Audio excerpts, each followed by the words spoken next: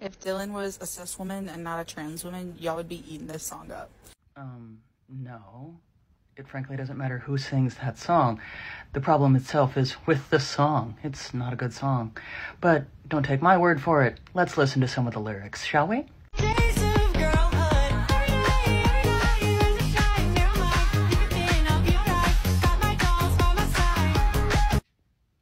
There's more.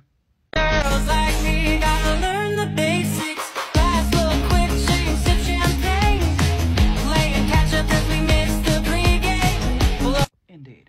And on top of that, then there was this that a certain person said about that song and its lyrics. The lyrics, like a Shakespeare monologue, like Monday can't get out of bed, Tuesday morning pick up meds, Wednesday retail therapy, cash or credit, I say yes.